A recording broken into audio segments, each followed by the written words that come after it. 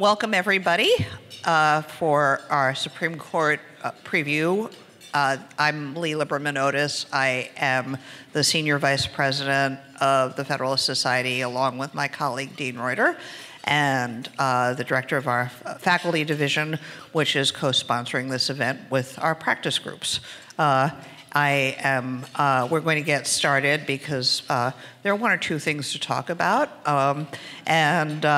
So I'm going to invite my colleague Dean to come join me, and he will introduce our first speaker.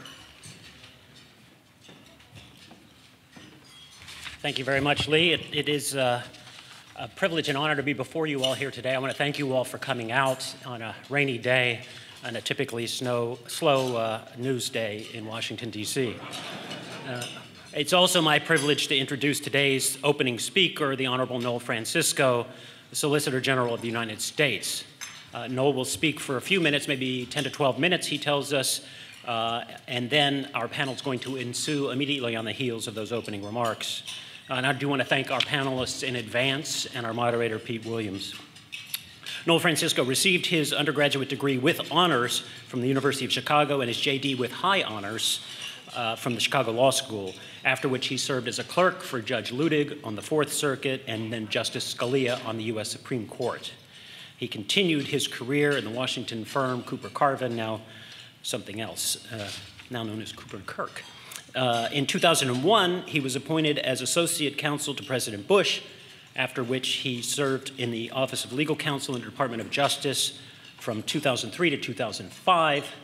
In 2005, he left the public sector to join Jones Day, the Washington, D.C. law firm, where he was a Supreme Court litigator, arguing cases including McDonald versus United States, the Zubik versus Burwell, and the Noel Canning case. He left Jones Day when President Trump appointed him to the position of Principal Deputy Solicitor General, effective January 23rd of last year. On March 10th, he was nominated to be Solicitor General and confirmed a year ago in September, just in time for the 2017-2018 term. With that, please join me in welcoming U.S. Solicitor General Noel Francisco.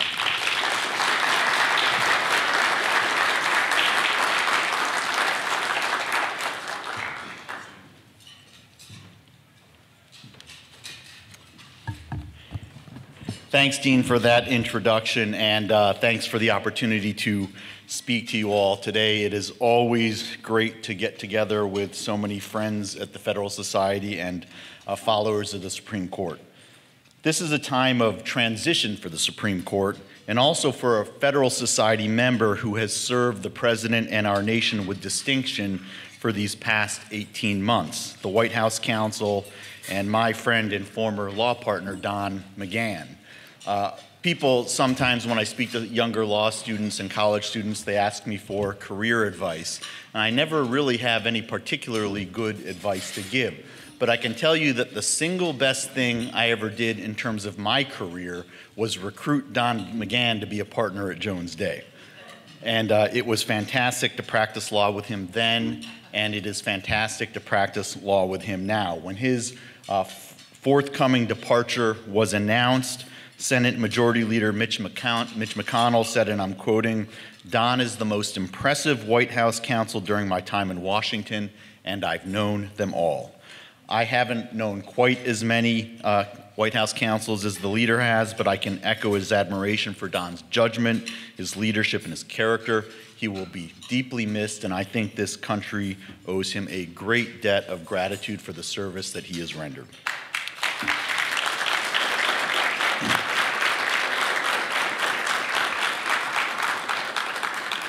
The Supreme Court's past term was my first as Solicitor General, and it was a blockbuster.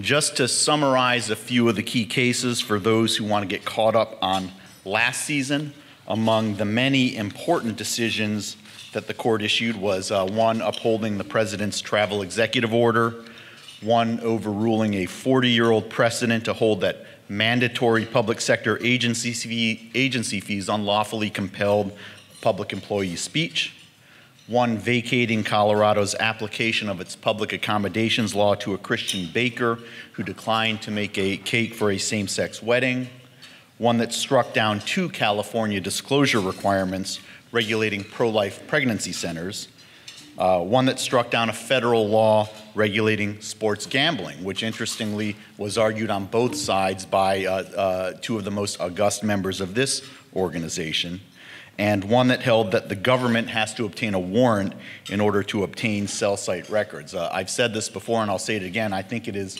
one of the most consequential Supreme Court terms in recent history, and it is going to be hard to top that one in years to come. Looking ahead to this term, I'm not sure that we quite yet have the number of blockbuster cases that we had last year, but I think it also promises to be fascinating in perhaps different ways. For the first time in 30 years and the first time in my professional career, Justice Anthony Kennedy will not be on the court. Justice Kennedy was, of course, the focus of much of the briefing and argument in recent years, particularly in the decade after Justice O'Connor left the court. He was a great defender of First Amendment freedoms who also will be deeply missed, but it will be very interesting to see how the court changes, how it changes at our oral argument, how it changes in its decisions, and how it changes perhaps in many, many other significant ways now that we no longer will have a Justice Kennedy on the court. So I think that that is one of the most interesting things we're going to see, but it's also going to be interesting to see how they resolve the cases they've already granted and what's left to come. As I said, the docket thus far doesn't currently have the blockbuster cases before the court, but there are several big cases in the pipeline, and I'm going to talk about those very briefly in a couple of minutes. But in terms of the current cases, I think one early theme that we see is the court's willingness to revisit precedent in some important areas of law. First up in the dock is a case called Nick against Township of Scott, where the court is reconsidering the so-called Williamson County rule. That's a rule that essentially requires property owners challenging municipal laws under the Takings Clause to proceed in state court rather than federal court. Interestingly, this case involves Pennsylvania cemetery law and whether the rural township of Scott, Pennsylvania, can force a property owner to allow the public to visit an old family cemetery that's located on her farm. And the court specifically granted this case to reconsider the old Williamson County rule. That rule has been the subject of much criticism, with Justice Thomas recently lamenting how, in his view, it, quote, downgraded the protection afforded by the Takings Clause to second-class status, end quote. This argument is set for the first Wednesday of the term. I'm going to argue it, so it'll be my first argument of the term. And so let's stay tuned to see if Williamson County ends up in the graveyard.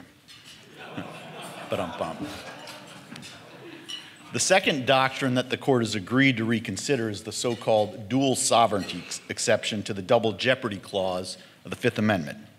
The dual sovereignty doctrine states that because the federal government and the states are separate sovereigns, the Constitution does not prohibit successive prosecutions by these sovereigns, even for the same offense.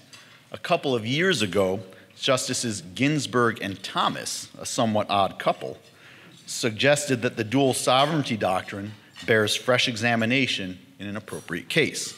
And it appears that the court is now ready to give that doctrine fresh examination in a case called Gamble against United States. But those aren't the only 2 cases where the court has taken a look at some old doctrines. It's also agreed for the second time now to reconsider a precedent involving the scope of state sovereign immunity. In 1979, in a case called Nevada against Hall, the court held that states don't have sovereign immunity in the courts of other states. So that means that a state can be hailed into the courts of another state against its will. 3 years ago, the court granted certiorari in a case called Franchise Tax Board of California against Hyatt. And that was the Hyatt case's second trip to the Supreme Court to reconsider this Hall doctrine, but it split 4-4 on the underlying question in the wake of Justice Scalia's untimely death. California has now persuaded the court to grant cert once again to reconsider the Hall case, and it's pretty clear where the states stand on this issue.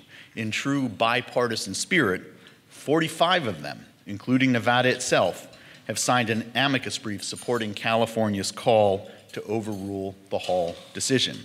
So we'll hear more about what the justices think about that old decision later this term. And while the Supreme Court is reconsidering and considering whether or not to overturn old doctrines in some areas, it may be looking to revive old doctrines in other areas. The leading example of that is a case called Gundy against the United States, which involves the non-delegation doctrine. As you all know, the non-delegation doctrine, at least in theory, prohibits Congress from delegating the quote-unquote legislative power granted it under Article 1 to the executive branch. But as Justice Scalia put it in 2001, the court has, quote, almost never felt qualified to second-guess Congress regarding the permissible degree of policy judgment that can be left to those executing or applying the law. Gundy involves a non-delegation challenge to certain aspects of the Sex Offender Registry and Notification Act, also known as SORNA, which requires sex offenders to register their offenses after their conviction or after they finish their terms of sentences. Now, up until now, all 11 of the courts of appeals that have addressed the non-delegation challenge to SORNA have rejected it. But a few years ago, one young upstarter on the 10th Circuit thought otherwise and penned a pretty vigorous dissent. And that young upstarter is now a member of the Supreme Court. It's perhaps not any coincidence that Justice Thomas has also called for a revitalization of the doctrine in a separate opinion just a few terms ago. And at last year's Federalist Society dinner, you all may recall that Justice Gorsuch went out of his way to discuss what he called that quote-unquote dirty word, delegation. So let's look for that dirty word to come up a lot at this argument in November. Another case that's potentially implicating an often neglected part of the Constitution is Timms against Indiana, which will address whether the excessive fines clause of the Eighth Amendment is incorporated against the states. The Supreme Court has incorporated most of the provisions of the Bill of Rights against the states, but there are a few outliers. The excessive fines clause is one of them. The other ones are the often cited Third Amendment's prohibition on the quartering of soldiers, and the Fifth Amendment's grand jury indictment requirement, and the Seventh Amendment's jury trial in civil cases. The last time the court addressed incorporation was back in 2010 in McDonald against Chicago, when the court held that the Second Amendment was incorporated against the states. 4 justices in that decision followed the court's traditional due process approach to incorporation, while Justice Thomas rejected that traditional approach and instead found in favor of incorporation under the Privileges and Immunities Clause. We've not yet seen where Justice Gorsuch falls on this debate, and so I think this will really be a fascinating case and a strong candidate for the law school case books in the years to come. There are a bunch of other important cases on the court's docket, and I'm not going to go into any amount of detail in these, but they include a case addressing the extent of the federal government's authority under the Endangered Species Act, and I think the animal at issue is the sandy gopher toad. Federal preemption under the Atomic Energy Act, the power of the states to tax federal employees, the authority of the courts to approve psi-prey settlements. This has been an issue that has been important to the Chief Justice of the United States, and so I think that we're going to see some advancement in the law in that area, and I think that'll affect a lot of settlements when it comes to big-ticket litigation. There are several questions involving the Armed Career Criminal Act, the Federal Arbitration Act, and federal Indian law. I could go on about these cases, but in the interest of time, I think I'll leave that to the panelists to discuss. But I think that while these cases are interesting in their own right, the real key to the coming term is what's in the pipeline, because there are a lot of big cases in the pipeline, both ones that the court is currently considering whether to take and ones that I think have a fair chance of landing on the docket before the year is up. Next week, the court will hold its so-called long conference, at which it'll consider a number of significant petitions that have been filed over the course of the summer. And amongst the issues that they're going to consider in those petitions are, first of all, whether Title VII's prohibition on employment discrimination because of sex includes discrimination on the basis of sexual orientation or gender identity. You may recall that until relatively recently, the lower courts have been pretty uniform in holding that Title VII was not intended to cover sexual orientation, but in the last year or two courts, I think, have taken the issue in bank and have reversed those older decisions. And so I think that's an issue that we will eventually have to see resolved in the Supreme Court. Whether it's now or later, I'm not sure.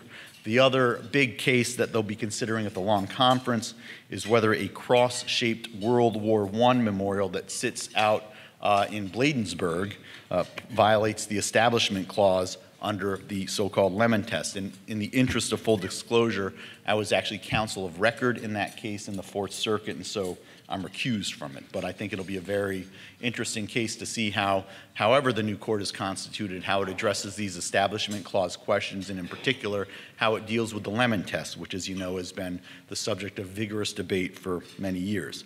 And if you look further out onto the horizon, the lower courts have issued a number of decisions on significant issues that are percolating through the courts of appeals and very well could end up before the Supreme Court by the end of this term, including the constitutionality of the structure of independent agencies like the Consumer Financial Protection Bureau, and namely whether the structure of that agency violates separation of powers principles, whether partisan gerrymandering claims are justiciable, something that we saw the Supreme Court step up to in several cases last term and which could well come back to the court this term, the legality of the president's rescission of DACA.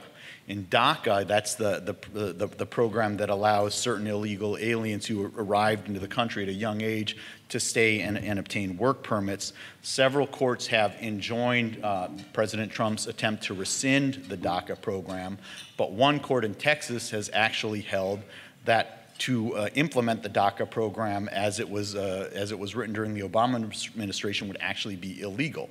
So we don't yet have competing injunctions, but there's a distinct possibility that that'll happen, and it's an issue that could well get up to the Supreme Court this term. The other one is the president's policy on transgender military service. Again, the subject of multiple injunctions in the lower courts.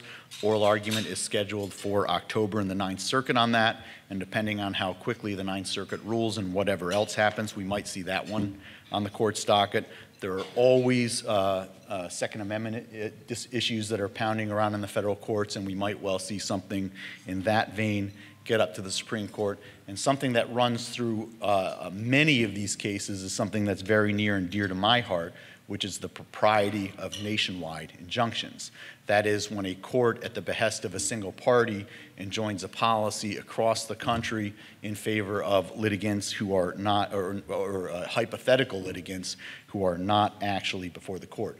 So if even half or a quarter of those issues ended up before the Supreme Court this term, I think that we might be talking about this term as one of those blockbuster years that is comparable to what we saw last year. But of course, if my first year on the job has taught me anything, it's to expect the unexpected. We don't have to look far to see that that is a rule that we should all understand is before us. So I'll be following the court just like you will be, and I am sure that we're going to be in for an interesting ride. But with that, I think I'll turn things over to the panelists to get into a deep discussion of these and other cases. Thank you for inviting me again, Dean, and everybody. I really hope you enjoy what promises to be an interesting panel discussion. Thank you.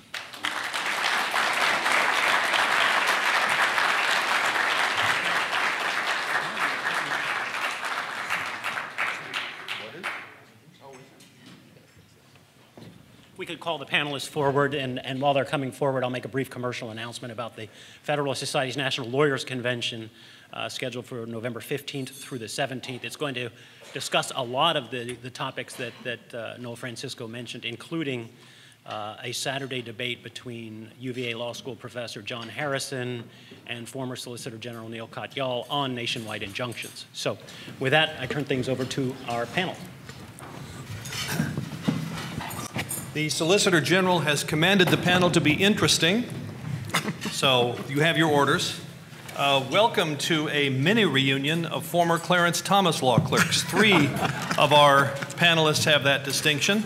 John Adams, whose name clearly is meant to pander to the Federalist Society, graduated from the Virginia Military Institute in 1996, which of course is the year that the Supreme Court struck down VMI's male-only admissions policy, so that was an early lesson for him that the court's decisions have practical consequences.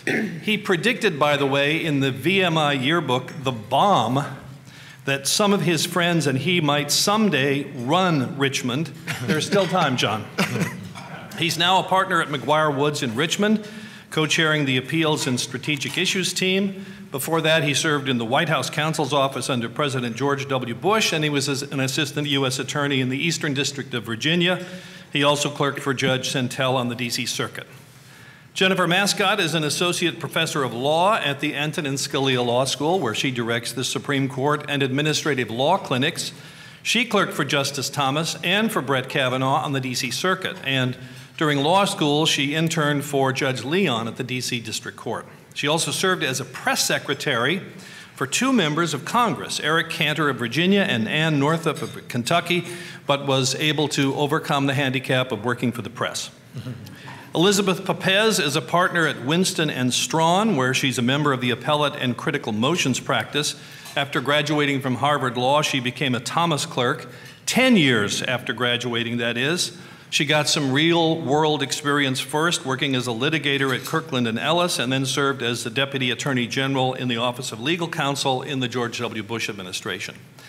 Tom Goldstein is the panel's token non-Thomas clerk member and is the founding partner of the Goldstein Russell Law Firm. Tom has argued a remarkable 41 cases before the Supreme Court.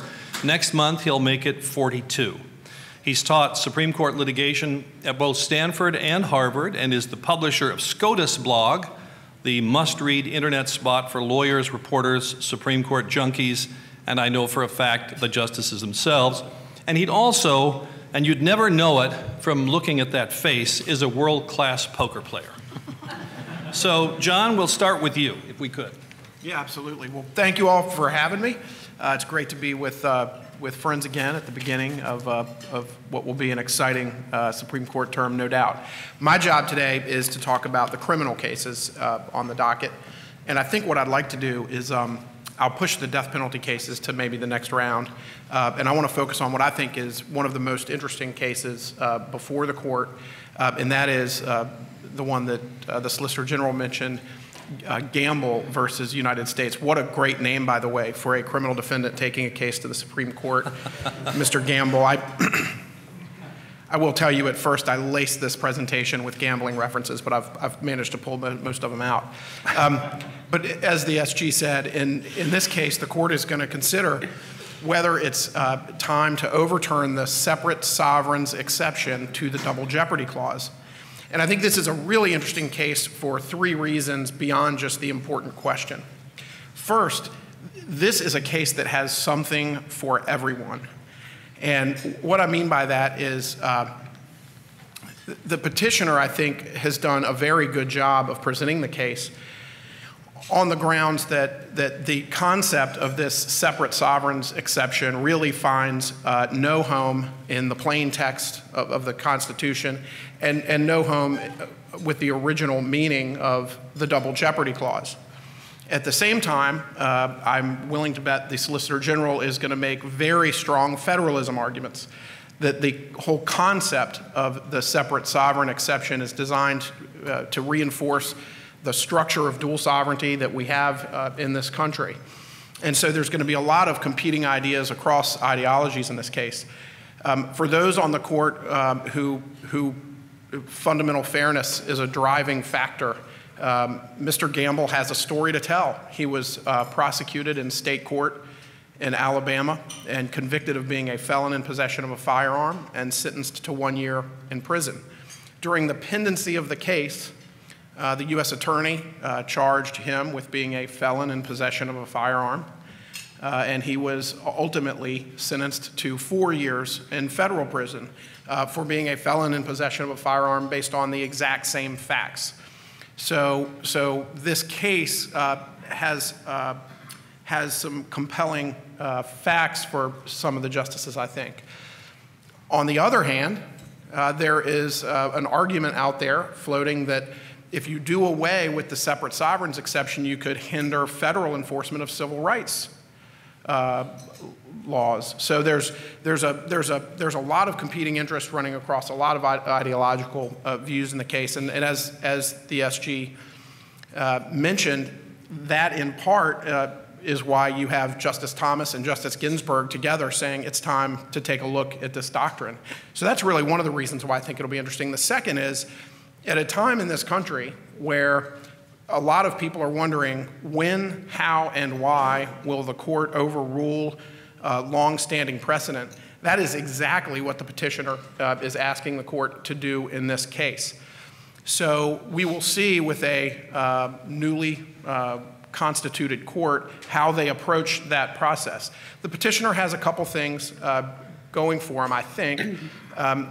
One major factual change just in our legal system, and that is the just explosion of federal criminal law. The probability of a citizen being charged by the federal authorities and the state authorities for the exact same behavior is really off the charts compared to any time in history. The level of coordination between federal and state authorities is as high as I think it's ever been. And so with that factual shift in the country, I think some of the justices will hang their hat on that.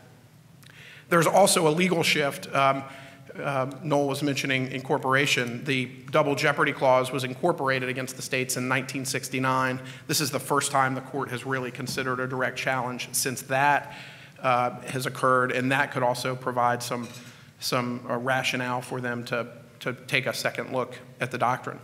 And then the third reason why I think this is so fascinating is what if Mr. Gamble's gamble pays off and he wins?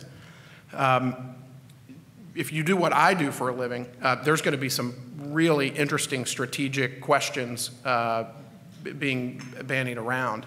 I spend most of my time representing corporate clients in major investigations that involve federal, state groups, often competing with one another. And I just think, I was thinking about the number of Blockburger memos associates at big firms are going to start doing if the court actually overturns this doctrine, because there's going to be some neat strategic decisions, I think, made in major litigation about when and how you resolve cases. So it'll be fascinating. The last piece is, if you follow the petitioner's originalism argument and really and take it to heart, where that actually takes you is that judgments in foreign courts are really what's at stake. And it'll be interesting. I don't think the court will touch that issue. It doesn't have to, but I wouldn't be surprised if it's not lingering out there at the conclusion of the case. Can I ask you a quick question? As a practical matter, can't the federal government, or if it goes the other way, the state, always find some different statute that has different elements, even though it's the same act? I mean, as a practical matter, can't you always come up with another charge? There's no doubt. There's an amicus brief filed not supporting either party in the case by the Thurgood Marshall Center, I believe, that says Blockburger really makes, at least with respect to the civil rights enforcement cases, Blockburger makes this a non-event. I think there's too many creative lawyers out there. I think there's going to be a lot of Blockburger litigation if the court goes that way. All right, thank you. Elizabeth? Thanks so much. I've got, hold on to your seats, the business cases. I'll start with the trio of arbitration cases that are up on the docket. In all seriousness, actually, these are an interesting group.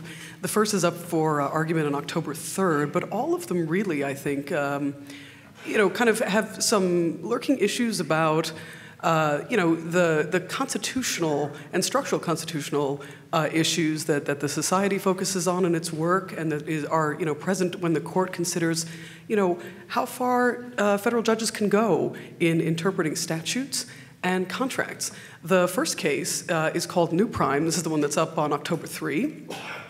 Came out of a case filed by a trucker who was hired by a company as an independent contractor. That's what it says in his contract. And the contract has an arbitration clause, and they got into a fight about the wages, and he filed a federal class action. And the company said, sorry, you've got to arbitrate this, we want to move to compel.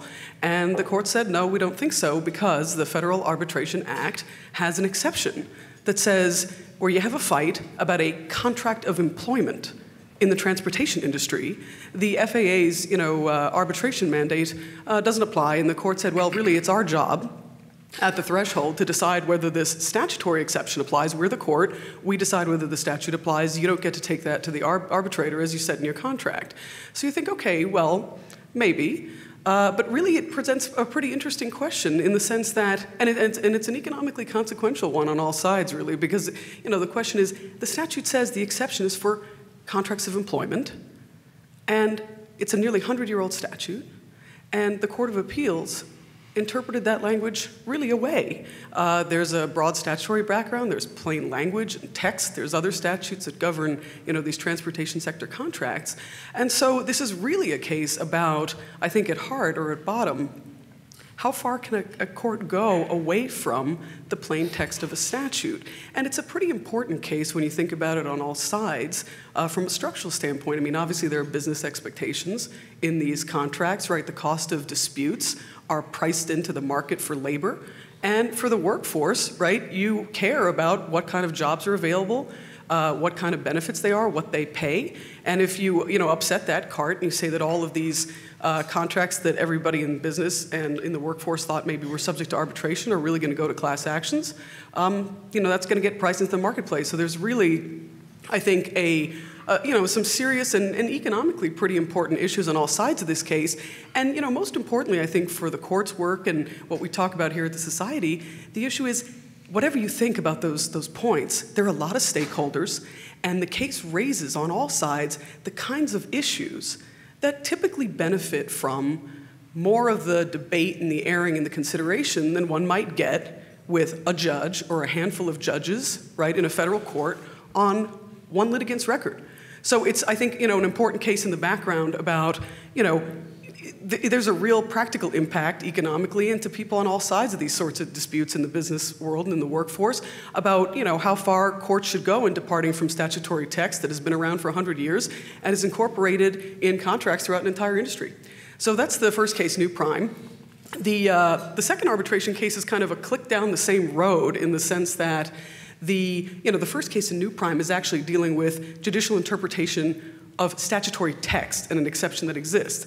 The second case, called Shine, which is up for argument at the end of October, is also about what a court can decide about a threshold issue of arbitration. But most interestingly, there the case and the court's application of whether the thing goes to the arbitrator or not doesn't even turn on language of a statute. It turns on an unstated exception, the lower court said, about whether there are cases in which, even though there's an agreement to arbitrate, parties said a fight about whether it's arbitrable goes down to the arbitrator. If the court thinks the arbitration request is wholly groundless, it's not anywhere in the statute, it's not anywhere in the contract, the court can say, never mind your agreement to arbitrate. We've decided at the threshold that it's not arbitrable because we just think this is a frivolous case. So it's the court going to the merits of the dispute against the arbitration. So that's one click further down the road of the, potentially upsetting, some pretty significant economic expectations in an area that, unlike New Prime, isn't even, hooking onto a statutory provision or text, but it's an unstated exception. And the third of the three arbitration cases is one click beyond that. It's a case coming out of the Ninth Circuit, which has to do with class arbitration. Courts talked about this a lot. The case that's most directly at issue is Stolt-Nielsen. That was about 10 years ago, where the court said, look, in these arbitration contracts, the whole point is people are agreeing to do something. And so if there's an argument that the parties to the contract have agreed to class arbitration, you think about that, you think about what a class action is and what sort of protections that involves. The thought of class arbitration is not something that, one would sort of slip into quietly, I think, in most cases, at least not for the clients we work with. And, the court said you have to have an express indication. We saw the Epic case last term that said you can have explicit waivers. This case, the Ninth Circuit said, well, if you've got some language in the arbitration agreement that says you're going to arbitrate in lieu of all other available remedies, and those remedies would include a class action in court, then at a minimum, it's ambiguous whether you meant to put all of those remedies, including the class mechanism, into the arbitration. And then we're going to pick a state law rule that says if the employer drafted it, we construe any ambiguity against you, which means you've all of a sudden, little did you know, consented to class arbitration in this contract. Obviously, big surprise to a lot of people, not least the employer in the case, who said, wait a second, there's a preemption issue here. You know, we don't think this was ambiguous at all, okay, but there's no business, and this is the federalism piece, you know, applying a state law background contract rule in this area. Again, big upset of the apple cart, structural. This is a, you know, obviously a vertical issue. It's a federalism issue, not the horizontal separation issues that we see in the other two. So trio of arbitration cases, I think some serious consequences to the business community as well as the workforce, and are coming up with some constitutional gloss. I think, Pete, we'll see where the discussion takes us. Noel mentioned the class action case. There's one case, a securities law case that's coming up that the court granted over the Solicitor General's bio that has a Kavanaugh dissent. It's kind of an interesting vehicle because there's no question in the case that the statements at issue were false and misleading, and it's going to get into some of the you know, ins and outs of when SEC rules and the securities laws trigger primary liability for someone, which can affect capital markets and also you know, private actions, because if you have a primary liability under the securities laws, that's what opens the door to private actions, not just SEC enforcement actions. And the last one is the Apple case on antitrust, which is a platform case, your app's on your iPhones. You know, the question is, can you, as the buyer of the app, sue Apple because the price is too high because of what they charge the developer, which is like a 30% to be on that platform?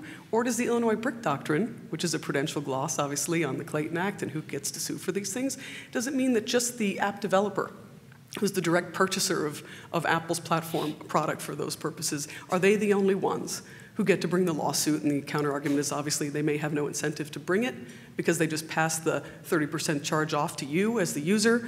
And so really, they're not going to bring it as the direct purchaser. And the other thing is it really the same thing as the old direct purchaser cases? Because both sides, like the American Express case last year, you know, you've got a platform in the middle, and the two sides who are fighting over the price a bit are on either side. Only one maybe is the price setter. So that's another one to watch. All right, thank you very much. Jen? All right, thank you. So as someone who teaches administrative law, I'm going to talk about one potentially significant administrative law case this term that General Francisco already touched on in his remarks, and that's Gundy versus United States. And as General Francisco said, that case potentially has the capability of causing the court to revisit the non-delegation doctrine if the court decides to take a broad look at the case. And the non-delegation doctrine, if it's applied broadly by the court, could have a real impact in terms of how Congress moving forward needs to legislate when it tries to regulate executive branch and administrative agency activity. That said, I also think it's possible the court could reach a narrow ruling in this case, which would mean maybe it won't end up touching the non-delegation doctrine much at all. But to get to that, I'll just explain briefly what the statutory provision is that's at issue. The Gundy case involves a challenge to a portion of the Federal Sex Offender and Registration Notification Act, General Francisco mentioned, is known as SORNA. And so the act requires individuals convicted of such offenses have to register with the government. They've got to notify the government when they move. The act was enacted in 2006, and so the particular aspect of the act that's being challenged here is the question about whether the Act's registration requirements apply to people who were convicted of a sex offense prior to 2006 when the Act was put into place. And so the Act, in its text, doesn't seem to explicitly answer that question. The relevant subsection says the Attorney General shall have the authority to specify the applicability of the requirements of this subchapter to sex offenders convicted before the enactment of this chapter. And so the text of the statute arguably leaves the question up to the Attorney General, basically to decide whether, you know, everybody convicted of these offenses before 2006 has to comply with the new requirements. That said, interestingly, when the Act was first passed and the Attorney General was tasked with interpreting what does this provision mean, in issuing regulations interpreting the provision, the Attorney General's office said at the time that actually one entirely plausible interpretation of the whole statutory scheme is that actually the Act by its own terms requires everybody, including those convicted earlier, to register, and maybe this provision is just saying the Attorney General is going to tell those convicted previously, when exactly they need to register and how exactly they need to register. And so the argument there is that the Act generally says offenders shall register. The definition of offender is fairly broad-based. And so the Attorney General at the time thought that there was an argument that just the Act on its own terms made the requirements applicable to everyone. Interestingly, however, in 2012, the Supreme Court took a look at this case and I think has kind of taken that interpretation really off the table in a case called Reynolds versus United States. It was a 7-2 decision written by Justice Breyer, where basically the court determined that it was not the case that these registration requirements just became effective against those earlier offenders just by the Act's terms, that the Attorney General needed to carry the Act into effect. Justice Scalia and Justice Ginsburg dissented in that case, and interestingly, Justice Scalia, in his dissent, said he was partly uncomfortable with Justice Breyer's interpretation because he thought the way Justice Breyer interpreted the provision raised non-delegation problems. And that's kind of fascinating because Justice Scalia himself actually didn't seem to think that there should be a strict non-delegation doctrine, but just to get a little bit more into what the non-delegation doctrine is and how it would relate here.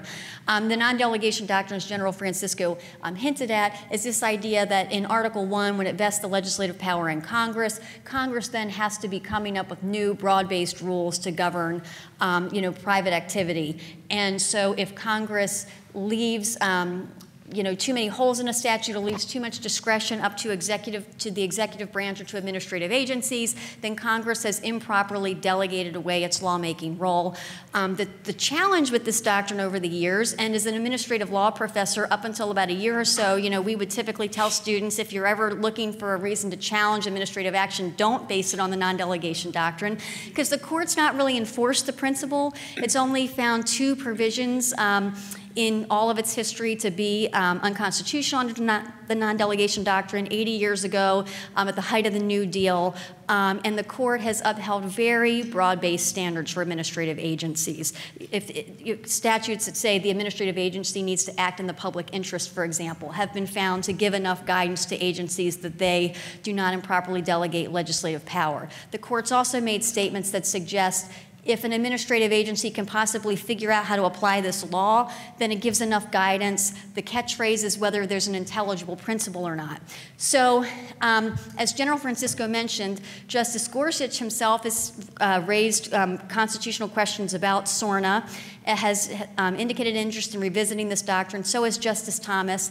That said, I don't know, it'll be interesting to see if the court really decides to get to that question or if it decides to hand down a narrower ruling, because there could be an interesting coalition in this case of those who think there might be a non-delegation problem, but also those who are thinking about the rights of criminal defendants. And one might argue, actually, that the provision which seems to leave the applicability of the retroactivity of the provision up to the Attorney General arguably gives no standard, at least right in that provision itself, so that it's possible the court could say this is an even more extreme example than in cases in the past where we've ruled on this issue. And so, so far, there's an interesting alliance of people. There were many amicus briefs filed on the case supporting Mr. Gundy, from the most constitutionally conservative outside groups to the ACLU, are all raising different arguments about why it seems unconstitutional in this standpoint to leave it completely up to the Attorney General whether to impose these new requirements with criminal consequences to people who were convicted a long time ago. All right, thank you. And Tom? Thanks so much. I did want to pause just to thank the Federalist Society. I generally appear at ACS events with the enemy, and wanted to just say that I think that the Federalist Society has done so much for the law, and more so than any other organization, including the ACS, in providing a forum, in encouraging competing views, and just saying, let the best ideas win out. And so I think it's just made a tremendous contribution, and the organization is fantastic, and it's a great pleasure to get to be here with you. I thought to you. I may get a free membership. I thought that I'd take just a second to offer a couple of thoughts with respect to the cases that other folks have mentioned, and then discuss two of the cases that Noel did, which involve the excessive fines clause and property rights. With respect to the dual sovereign doctrine, I think of this case under a different name, which is the state of New York versus Paul Manafort. And I do think that its kind of immediate consequence in the current political environment does relate to this debate over the scope of the president's pardon power and whether it is that states with Democratic attorney generals will try and circumvent any putative pardon, and what it means to the people caught up in the investigation in their assessment of the prospects of a pardon. Because this really is the question, if New York were to repeal its prohibition against such prosecutions, which it's thinking about doing, of whether an individual who is prosecuted and convicted in the federal system and then is pardoned with respect to the federal crimes could then be prosecuted by a state, which is obviously a very, very significant issue, and is the reason why I'm personally watching the case most closely. Also, with respect to John's correct point about precedent on precedent, this is a real dilemma for the left in the court, I think. Justice Ginsburg, as John mentioned, has suggested revisiting this doctrine, but we had a similar situation last term in a case involving the prohibition on states taxing out-of-state sales, where ordinarily one would have expected the more liberal members of the court to support overturning that precedent. This is the essentially can Amazon charge you sales tax case, and we represented the state saying they can, and I apologize for that for those of you who buy things on the interwebs. But the left of the court, by and large, would not support us because I think that the court, those members of the court, when they think about overturning a precedent that has been reaffirmed multiple times in American constitutional law, basically says, am I willing to overrule Roe versus Wade? Or instead, do I want to erect an extremely high bar to that move? So I think that the left faces an enormous dilemma with respect to getting rid of some pre-Warren court precedents, for example, like this one, where you would ordinarily expect them to be deeply concerned with multiple prosecutions of criminal defendants. So I don't know what it is that they will do. With respect to Elizabeth's cases regarding arbitration, I would just pause a little bit more briefly on the transportation one. Elizabeth frames the case as I think the companies do, as basically, is there law? That's the question presented in the case, because they view the statute when it says contracts relating to employment and transportation to mean this person has to be an employee versus somebody who's an independent contractor. I would just push back a little bit to say that there is the other side is invoking the text just as much. We don't think, for example, a case on employment law would not include independent contractors. The question is whether the statute is limited strictly to employees or not, and if the employer or the business here may have the stronger argument, but I don't think that the employees are so divorced from the statutory text as to basically just be making a policy argument. With respect to Jennifer's description, I think that the one really big implication of the non-delegation doctrine, if it were to get life breathed back into it, relates to the president's tariffs. There is a major constitutional challenge that's pending right now over the statute that says that the president can impose tariffs when he makes a national security determination, and basically says the president can do whatever he wants, and he has proceeded to do whatever he wanted. Each day, he has wanted to do something, perhaps even more aggressive. And the Supreme Court previously held, under the non-delegation doctrine, that statute is constitutional, but it was in an era in which, like now, the non-delegation doctrine basically is regarded as a typo. And also, it was a time at which it was thought that the president's actions were reviewable under the Administrative Procedure Act, which is no longer regarded as true. And so if the court were to take a more searching look under the non-delegation doctrine, that's probably where it would first have the greatest bite. The other thing about that move is that it may be, doctrinally, is that maybe the other half of the court's concern with Chevron. So, of course, there's been a lot of attention given to whether the administrative state has just run wild. And those who favor narrowing Chevron say, look, we need to take these ambiguities away from the courts and put them in the article, or not have agencies do them. Well, you would ordinarily think what we really want is the agencies shouldn't be dealing with all of this and aggregating so much power, because it should be Congress that is writing more clear statutes and handling these policy judgments as the elected representatives of the government. And that would have to be the job of the non-delegation doctrine, to force Congress to write more clear laws that actually tell the agencies what to do. But whether the Supreme Court is actually willing to go down that road and impose those requirements is, I think, much more doubtful. The two cases that I wanted to discuss are Timms and Nick. Timms is the excessive fines clause. As Noel said, most of the Bill of Rights has been incorporated against the states, except mostly stuff dealing with juries. And in fact, the Supreme Court multiple times has said that the provisions of the Eighth Amendment are incorporated against the states, but it's never had an excessive fines case. This case comes in what we regard as a fantastic vehicle for the defendant, because it is in an era in which we have become increasingly concerned with civil forfeiture, and a Supreme Court that is increasingly concerned with the plaintiff's bar. And those two meet in the Timms case. In Timms, the party who's contesting the forfeiture here was driving around in a Land Rover that he got with his inheritance from the passing of one of his parents, and he sold heroin in 2 undercover buys to police officers. The maximum he got as a sentence, a year of home confinement and then 5 years probation. The maximum criminal fine was $1,000. He thought the case was over when he got a letter from a plaintiff's attorney saying, we represent the state of Indiana, we want to forfeit the entire car and take our contingent fee interest in it. He thought that was terribly unfair, as did the trial court and the Court of Appeals, but the Indiana Supreme Court said, well, the Supreme Court hasn't, as a formal matter, incorporated the excessive fines clause as against the states. And so the Supreme Court took up that invitation, I'm sure, to do just that. But in an era of really aggressive forfeiture, both at the federal level, but also importantly at the state and local level, this will probably be quite significant on checking that, what I think most people regard as an abusive practice. The Nick case is about property rights, which is near and dear to many of you. And it is, as Noel explained, about the Williamson County Doctrine. The Williamson County Doctrine was intended originally to not be that surprising or that troublesome. It said basically, okay, your right against a taking says that the government won't take your property without just compensation. It doesn't say the government can't take your property. So we need to find out, for you to have a full claim, whether you're going to get just compensation. In order to find out if you're going to get just compensation from the state, you have to, or the local government, you have to ask them. That was basically what was going on. Unfortunately, it has grown enormously in its consequences and its implications. Probably most significantly, what it means is that you have to go to state court.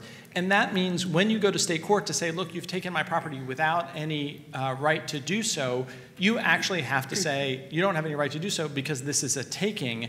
And you end up litigating the essential elements of your takings case as part of exhaustion. You never get to go to federal court.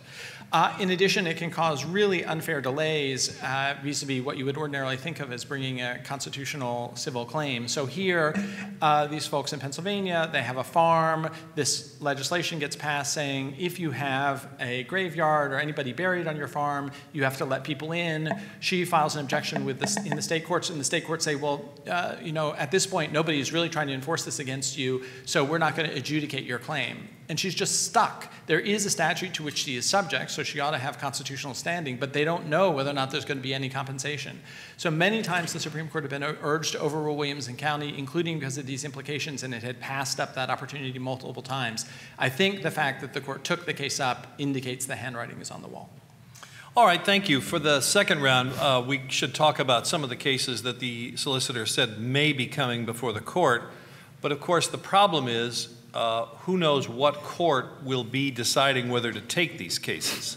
So to address the question that undoubtedly has been discussed at every table in this room, we find ourselves in this unusual position with the Kavanaugh nomination, and I wonder what your observations are about that, about what's going to happen. By the first Monday in October, we have 9 justices. John, you want to take a shot? Sure. I'm going to start by mentioning something that we do know, and that is that we're going to have a court without Justice Kennedy, and that is going to have an enormous impact, I think, in one particular area. And again, I've been charged with the criminal side of the House, and that's the death penalty cases. And I just think there is it's just a fact, right? That if you want to know what evolving standards of decency have been in the United States for the last 15 years, it's Justice Kennedy has made that decision. You can go back and look at 2002, Atkins versus Virginia, providing the fifth vote in that case. 2005, authored Roper v. Simmons. 2008, authored Kennedy versus Louisiana. At the court this term, we already have a case that before the court, Madison versus Alabama, which will turn on another Kennedy opinion, and that is how the court's going to apply Panetti versus Quarterman. And so in that case, what Justice Kennedy said was you could not execute a prisoner who cannot reach a rational understanding of the reason for the execution. And that standard has been, I think, difficult for folks to apply. So we have this case now before the court where Mr. Madison has had multiple strokes and he suffers from dementia. And the cert petition actually presented the question in, I think, a more stark way than just, can he reach a rational understanding? They said he doesn't remember it. He has dementia. He does not recall the facts which caused him to be convicted of the crime. And if that's the case, under Panetti, can he be executed? The case was granted before Justice Kennedy announced he was departing the court. And so you have a newly constituted court taking its first step into death penalty jurisprudence without Justice Kennedy. And I think in terms of assuming that Brett Kavanaugh is sitting there as a justice, which I believe is going to happen, we don't know much about Brett Kavanaugh's death penalty thought, but I'm going to place a bet that it's probably different than Justice Kennedy's. And I think you're going to see a court that is going to approach the death penalty in a very different way moving forward. So from a criminal law side of the house, I think that is an area that is going to be significantly impacted. Jen, you're a former Kavanaugh clerk. What's it like to watch all this happening? Well, so I'm obviously not a neutral party here. I testified on behalf of Judge Kavanaugh in the Senate, and I clerked for him his first year on the bench. So I've known him for 12 years, him and his family, and have considered him a great boss and mentor and friend during all of that time. And so, if we were going to talk about the court next year, one thing that John's remarks made me think about, and also Tom touching on Chevron and tying that together with the non-delegation doctrine, which I found is interesting, is assuming, as John said, if it does end up being that Judge Kavanaugh becomes Justice Kavanaugh in the next few weeks, I do think it's interesting that at least in the area of administrative law, which has become more of a focal point at the court over the years, whether it's Chevron or non-delegation doctrine, it's interesting that Judge Kavanaugh may actually not bring as significant of a change of Justice Kennedy as we would think, because Justice Kennedy, in one of his last opinions before stepping down, really questioned the viability of Chevron and whether we should be deferring to administrative agencies as much. And I think Tom does a good job and say that at the end of the day, one reason that might be raising more concerns now than it would have in the past is because of how broadly Congress is legislating. And so if the court does actually tighten that up, as Tom says, in the Gundy case, maybe that will take some of the stakes off of Chevron. But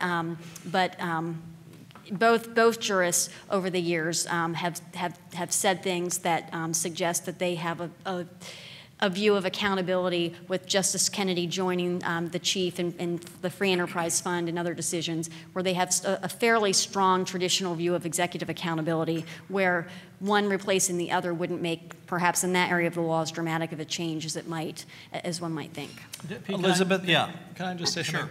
Because, Jennifer is being extraordinarily kind and restrained, and that is, I do think, part of your question, or the thrust of your question, went to Judge Kavanaugh, and Jennifer says that she can't be objective, and hopefully I can be a little bit and say some things that I think probably are on the mind of folks in the room, and that is, so I know Judge Kavanaugh, but not well, and he taught my class a few times, but I hope that people can fairly say, without undercutting the significance of the claim that's been made, but to not let what has happened over the past few days cloud this is somebody who I disagree with ideologically very significantly, but I do think it's really important to come back to, this is a human being's reputation that had been built up over the course of decades.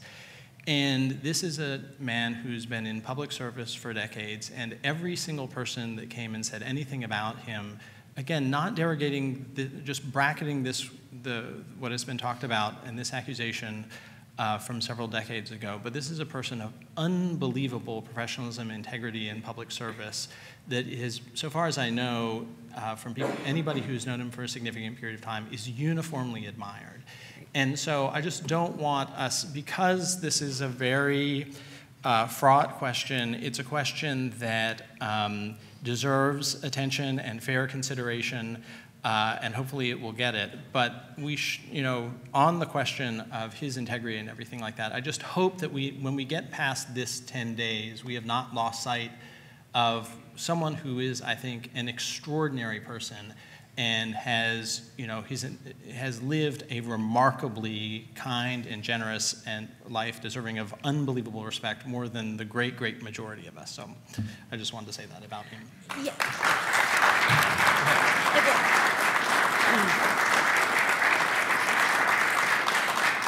Well, and I should just interject. One reason I didn't say more along those lines is because I have actually been saying so much in other settings recently. So I trust anybody interested in my position would be able to reference things I said in my testimony, and since then also firmly talking about his impeccable record and uniform integrity and credibility. Yeah, and to that point, I mean, to turn back to the jurisprudence, which is extraordinary. We've got 12 years of jurisprudence on the D.C. Circuit. It's careful, it's thorough. I think, in my lane on the business cases, when we look at the docket, certainly that's not necessarily the realm of 5-4s, routinely, but I think there are some cases that are close. We've seen them in the business-on-business context, also in business and other interests. So, an 8-member court can certainly handle them. Someone on Tom's blog, I think, recently kind of crunched the numbers and looked at, what's the impact potentially of Justice Kennedy not sitting in some of the business cases. I think certainly in cases where we're looking at statutory interpretation, and I didn't mean to suggest, for example, in the trucking case, that the other side just making a policy argument. I think, taking this jurisprudence, in hindsight, there's a textual argument certainly to be made that the statute just begins and ends the matter about whether this is in or out. But I think if you go back, and we've seen Justice Kennedy do this, and you look at the context, this is the FAA case about the trucker. When you look, what did Congress mean by contracts of employment in 1925 when it passed this act?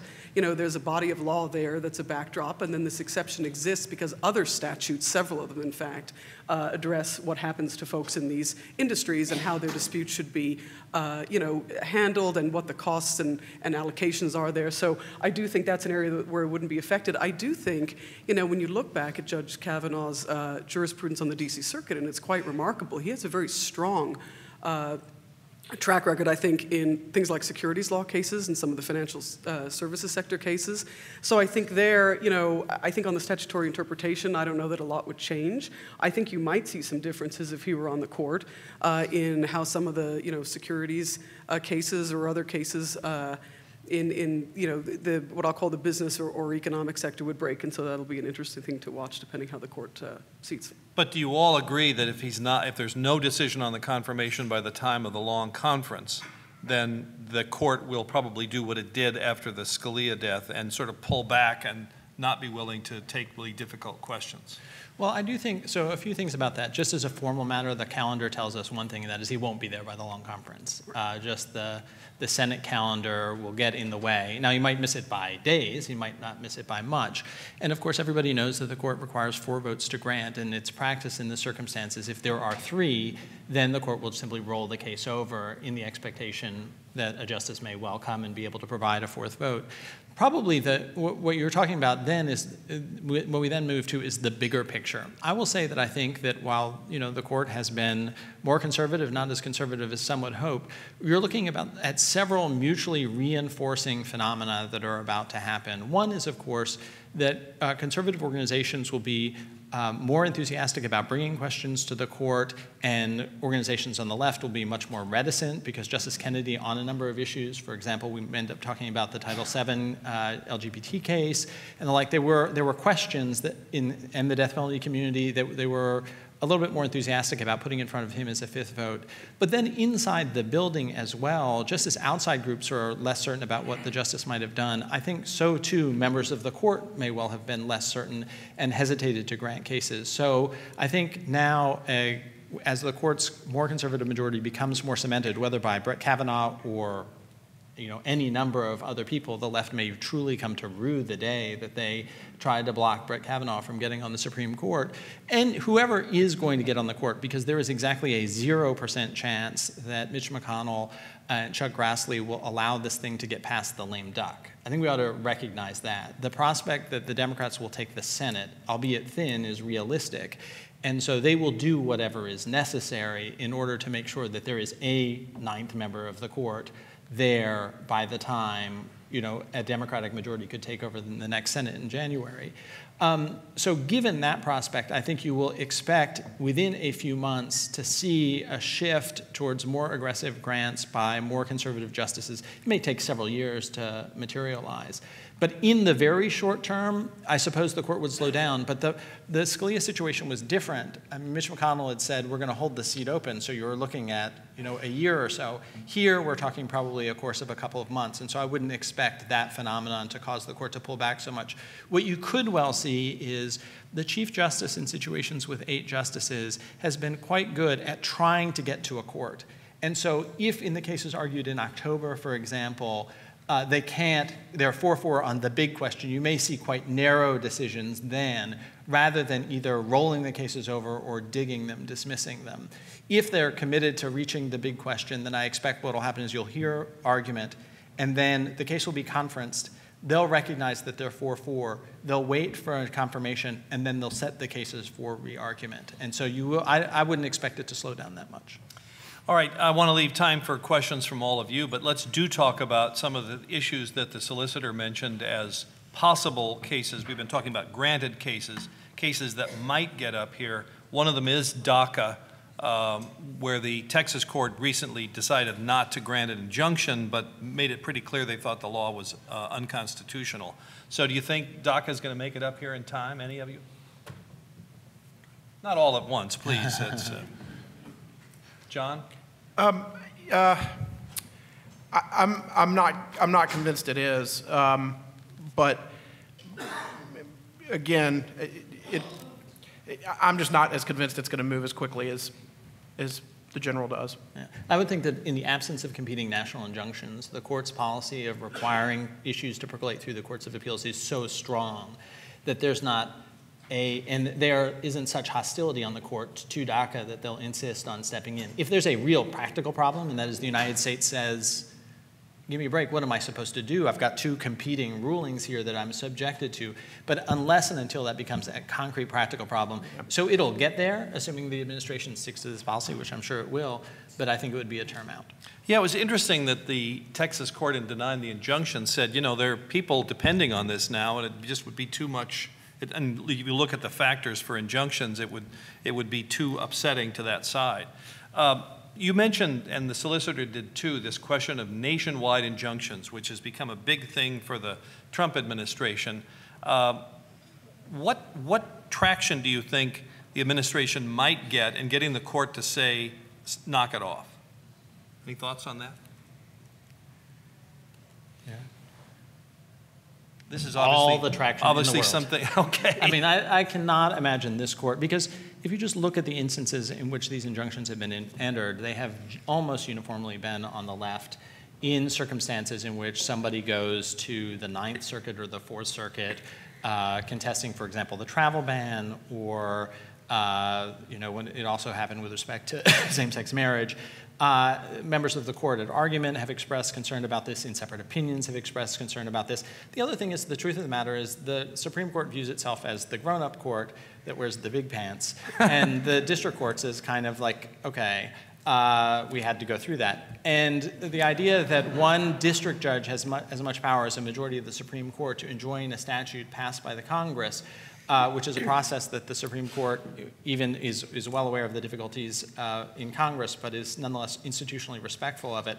I cannot imagine that the Supreme Court is going to say, it's fine in ordinary circumstances for a district judge to enter an injunction nationally. Now, whether there could be special circumstances, people acknowledge that that can happen, but in the absence of some immediacy, I think they view the people who make decisions nationally for American law to be sitting in that building, not in San Francisco. Well, the only thing I was going to add is it would be interesting if this issue, it's true that the Supreme Court, I guess, could weigh in, but it's also interesting that I believe there's been legislation introduced in Congress. So would this ever be a time when perhaps Congress would actually take the lead and sort of address and step in and just simply say the courts don't have the jurisdiction to issue these injunctions? The question is, will Congress take the lead? The answer is probably no. We hope it would. The solicitor also mentioned the Title VII case, and there is a split among the circuits. So it would seem that the court will eventually take this. Do you agree? I guess the only question is whether it's going to take it this term. Elizabeth, do you have any thoughts on that? Yeah, I mean, I think that's always the question. This is maybe one, too, where the, composition timing of the court may affect it. This is the kind of case where I think that might be a calculus. I obviously can't speak for the conference, but certainly I think in our world, that's the kind of, it's the be careful what you ask for in the cert-seeking, calculus that could be impacted there. So I think that's a we'll see. Calculus meaning you think they would be inclined to take it or inclined not to? It's hard to say. I think they might. But there's a lot of uncertainty, I think, now. And then the question is it better to see how things shake out, wait, there'll be another case, right? I mean, the split's not going to go away. And isn't this probably even more so true on the transgender issue? You've got the Fourth Circuit case involving the student in Virginia. You've got another case now that's sort of the opposite from Pennsylvania of parents suing a school district that has a policy saying students can use the bathroom that matches their gender identity, and the parents are suing, claiming that's a violation of their privacy rights. So it seems pretty early on for this issue. Would you agree on that? Yeah, bathrooms definitely. I think the thing about Title VII in employment, so this is the question of whether sex discrimination includes sexual orientation discrimination. There are cert petitions coming up to the Supreme Court pending right now from both sides. Right. And so I think that's a situation in which the court views itself as having an institutional responsibility. If there is a true conflict, and this has been around for a while, some of those strategic calculus about whether or not we want this issue or not tend to drop out, and it becomes much more bureaucratic. And so now, if they really believe that they weren't going to have a ninth justice for a long time, that could be a different matter, because this is going to be very, very, very close on ideological grounds in all likelihood. But given that it's overwhelmingly likely that there'll be a ninth justice, I think they'll grant one of these petitions. And in fact, just to make it clear, there are cases pending. Yes, the cert petitions are pending right now, one from the employer and one from the employee on this circuit split. Right. All right, let's hear from you all. If you have questions, if you could just raise your hand so we can see you. And I see there's a microphone there. So if you could either wait for someone to bring it to you or bring yourself to it, one way or the other, happy to take your questions now. Or just stand up or telepathy, think it, and I'll figure it out. Break into song. Any questions? Yes, sir. Here we go. Sorry to bore you with antitrust. Amex, Ohio versus American Express. I'm curious, first of all, do you see any trade cases like that coming up again? And secondly, do you see that decision in June as really kind of a wonky antitrust decision? Changing the relevant product market definition. I was kind of surprised they did that. So do you see that really as really focused in on the antitrust issues and trying to move antitrust law a little bit, or do you really see it as just kind of a knee-jerk, let's make it harder for people to bring class actions against big companies? I can't say where the court was coming from. I think it was a surprise doctrinally, obviously, the substitutability test for defining a market. This is the case last year. It was a credit card case.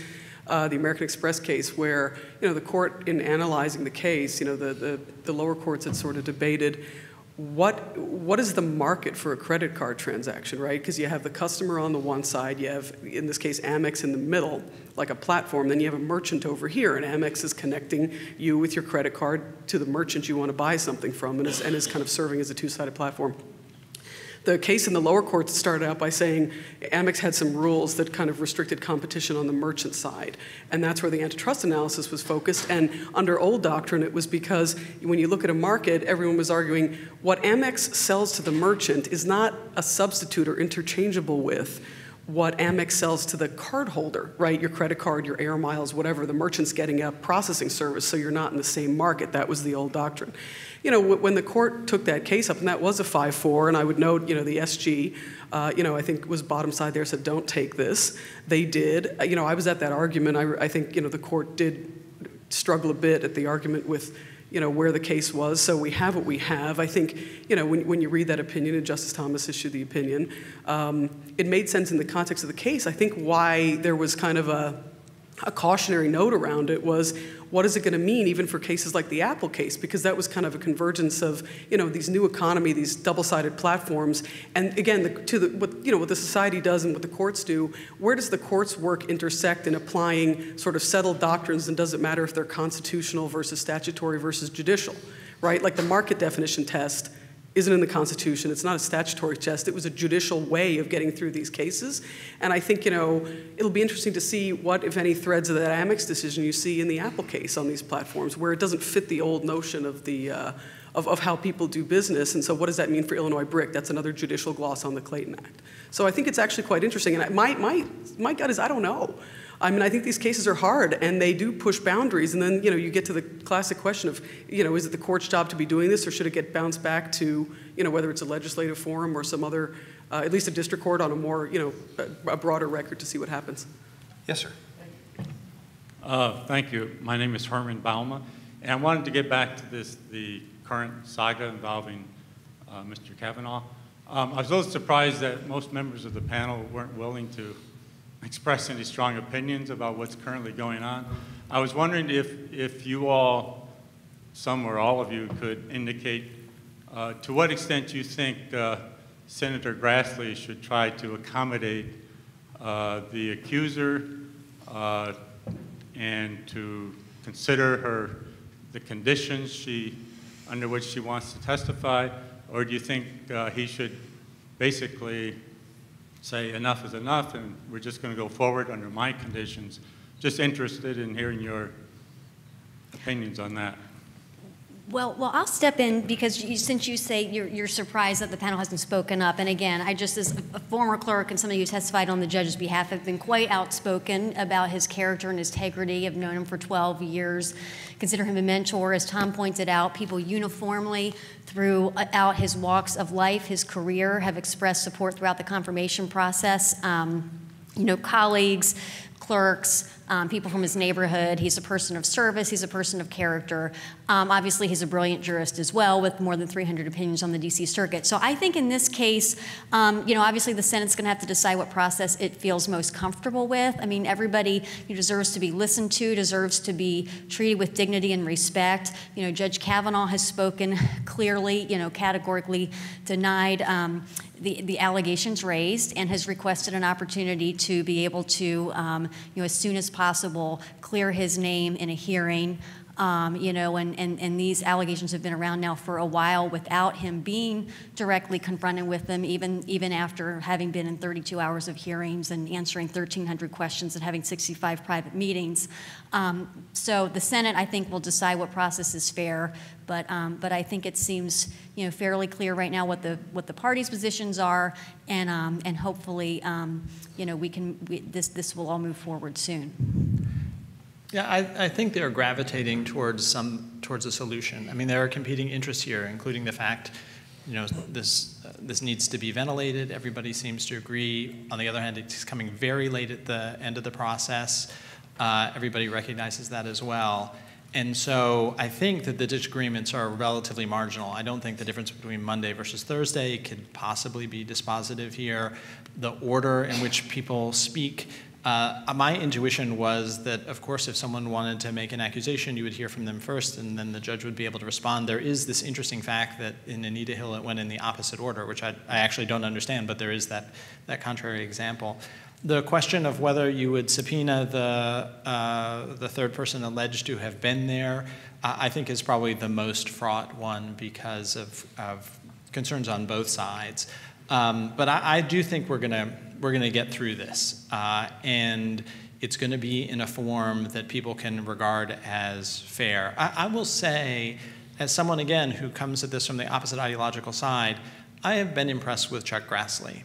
I know that there are people who want more process and the like, but if you sat through those hearings as I did, he was, if you were to take the first day, for example, when he was cut off immediately and there was this organized effort by the Democrats to try and say, we shouldn't do this, this is ridiculous, we haven't gotten these documents, which, they're raising concerns about that, for example.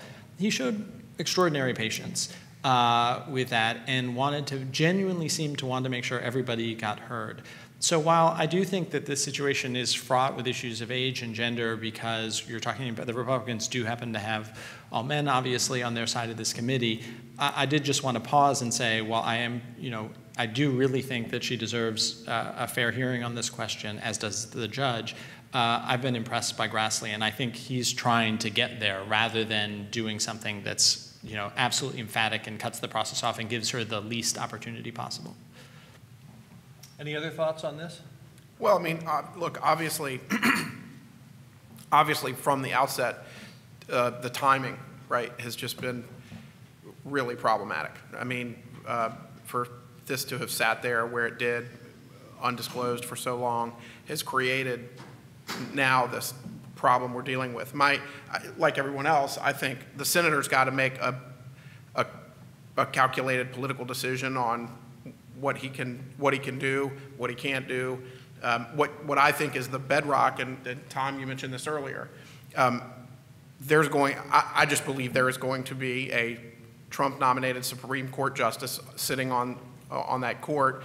By the time we get through the lame duck session. So I think what Grassley is doing is he's going to give what he believes is the appropriate amount of process, but he's going to hold on time, and we're going to get a vote. I believe that's what's going to happen. Elizabeth, can I ask you to go back? I think probably everyone in the room either has or knows someone who has an Apple iPhone. So can you explain to us in a little more detail, because I know you had to go through it very quickly, what this antitrust question is in Apple, how it sorts out? Sure. It's, so it's the App Store on your phone, right? You hit the icon, there are a bunch of apps there. Those apps are developed by someone. It's usually some software coder, creates the app. And then how does that coder get it to us? Apple is providing, a medium there, like a platform. How do they, reach us? So the issue in the case is Apple typically, has some technical standards around, what sort of apps it'll offer on its platform, and then it charges, I think it's typically 30% of, the cost of the app to the developer in order to make it available on the App Store for people to buy. And as I understand it, typically, not necessarily always, that 30% premium, as it were, for the app to be offered through the Apple App Store is incorporated in the price of the app. So, the lawsuit was brought by end users, you and me, when we download the app, saying, hey, Apple has like a monopoly on this App Store. And they're using their monopoly of this platform to charge this 30%. It's like a price gouging theory, right? And, we'd rather not pay it. And so we are injured. We're paying too much for our apps. If Apple wasn't monopolizing and using its monopoly this way, our apps would be cheaper. And so, we want to bring a Section 2 case. And the Clayton Act is the statute that enables, the private damages action on a Sherman Act violation. So fine. The issue that comes up is the Illinois brick doctrine, because this was brought as a class action. As you can imagine, what are we paying for apps, or 99 cents, right? So this is the classic aggregation theory that, this doesn't work unless you bring it as a class. And they say we should have standing to bring this suit under the antitrust laws because, the developers won't. They just pass on the cost, so they pay Apple the 30%, but they get it back from us.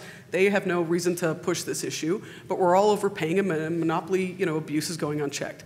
The Illinois brick doctrine typically says you can't do that. You can, as a pass-through consumer or an indirect purchaser, bring one of these lawsuits. So it's it would, I think, be typically a pretty straightforward application of that doctrine, but for the way this platform works, right? Because the issue is, as a consumer, you're actually interacting with the platform where they're saying the monopoly pricing is set.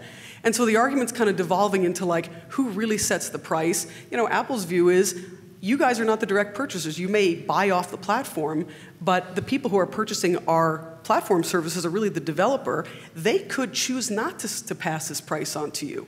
You know, so we're selling to them. They're the direct purchaser. If they have a problem with it, they're the ones who can sue under the Illinois BRIC doctrine. You guys can't, and if you have issues, maybe take it up with them in some other avenue, but you can't come and bring a class action. It just doesn't work. And so this is the kind of classic intersection of like what we had in the credit card case, this new economy, electronic platforms, different paradigm for doing business, kind of colliding with these older doctrines. And, you know, the court's got to confront how to deal with this. I don't think it's particularly easy. All right, well, unless there are any further questions, I will thank all the panel and the Federalist Society and wish you all a good day.